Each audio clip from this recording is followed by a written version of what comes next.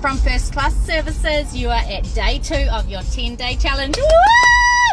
I'm so excited for you guys because I have so much validation to share with you from today, okay?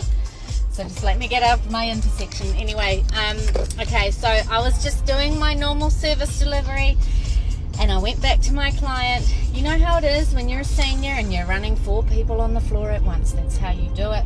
Anyway, I go back to do my haircut after this colour consultation and she said, oh, Trish, I just love the way that you look after your clients. It's exceptional.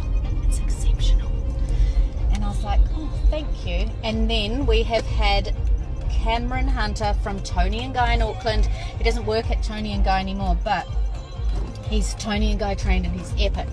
And so he comes in and does one-on-one training with my apprentices.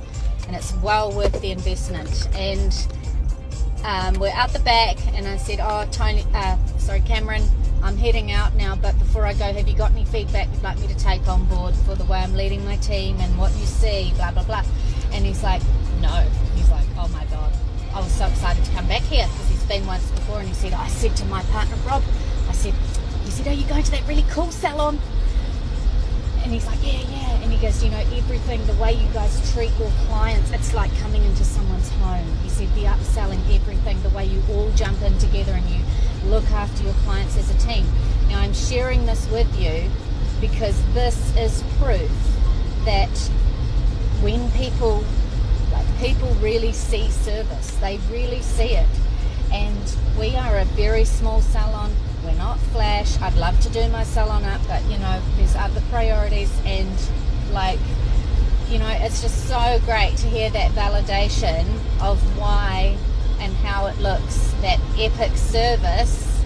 And it means you can charge appropriately because your service stands out. It means you can afford to get people like Cameron Hunter to come in and do one-on-one training with each of your apprentices.